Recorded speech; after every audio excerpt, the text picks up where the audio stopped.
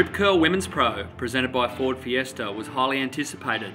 World champ Carissa Moore was looking to get back on top of the ratings, and an informed Steph Gilmore was ready to maintain her winning pace from the first ASP World Championship Tour event on the Gold Coast. And with names like Tyler Wright, Courtney Conlog, Coco Ho and Laura Enova, this contest had all the makings of a classic showdown. We can see Laura Enova, who's on a bit of a roll this year.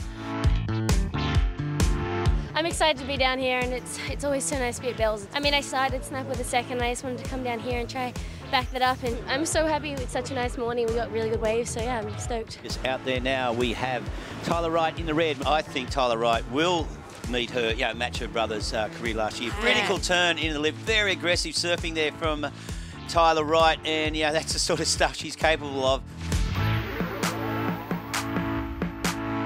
Michael Peterson from Santa Barbara, California, on her rookie year on tour, does take the big win there, and an upset taking out the four-time world champ Steph Gilmore. Sally Fitzgibbons, the former champion of this event, took out this event last year, of course, up against Coco Ho.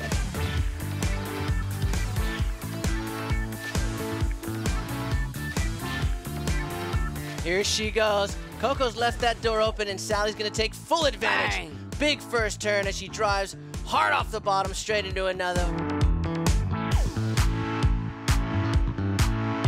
Really happy to be back out there at Bells first round. To get a couple of nines is it's a great start. Still some things to work on, and just work on like some finishes and that type of thing, but really happy with the way things went.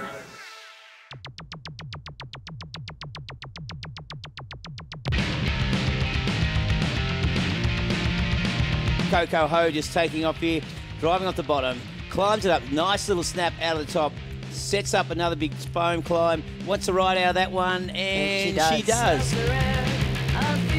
Four times world champ now. This is dangerous. I was a little bit nervous, but I definitely didn't get the best waves, and I wasn't sort of having the best scores, but I got through, so it's all good. Tyler Wright. Takes off late. What's she going to do? The winner of this goes straight to the quarterfinal. Second, third, of course, go into round 4, the next elimination round. You really want to win this one if you can. Tyler Wright. Drawing first blood, Malia Manuel. And from Kauai, huge big turn. And what a great start to her heat. Another turn in the lip. This is a great looking wave here for Malia. And she's loving life out there. This is a better looking wave here for Steph. Hooks it up into the lip, driving, carving off the lip. Look at the score. Not every day you see a perfect 10. First wave of quarterfinal number 1. It is Tyler Wright. These conditions are going to suit Tyler perfectly. Really strong surfer.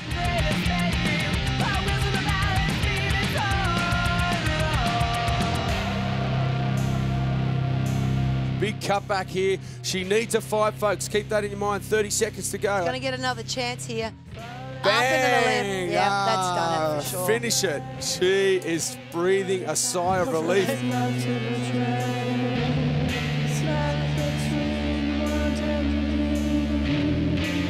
She could just hang out there. She's got priority and stop pretty much Carissa Moore from getting that 8.11. So she's going to stick like glue. There isn't anything left out the back for Carissa. Sally is victorious.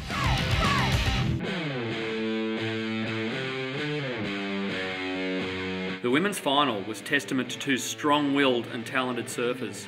Both Steph Gilmore and Sally Fitzgibbons had won here before. As the waves continued to pump, Steph and Sal paddled out to determine whose name would be added to the Rip Curl Pro Bells Beach Trophy. Steph Gilmore now up and riding in the red, and she wants to make the most of it. Oh my goodness me. It was a great wave. What happened there? A big opportunity for a good-looking wave here for Sally Fitzgibbons. Wants to make the most of it. And just cutting back, little jam turn there, hooks it up in the lip, and again falls off. They've both had good waves, and then they've fallen off on critical turns. I think Steph just had a wave that was like potentially a 9, and she slipped, and then Sal just had one and fell as well. So it's, I think, a little bit of nerves going on, or maybe someone swept their boards up or something. Look, we just have to wait and see. Bells usually throws up something, and both girls are really experienced.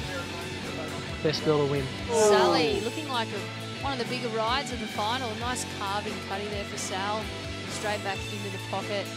Very good at the judging criteria. Nice little carve there as well.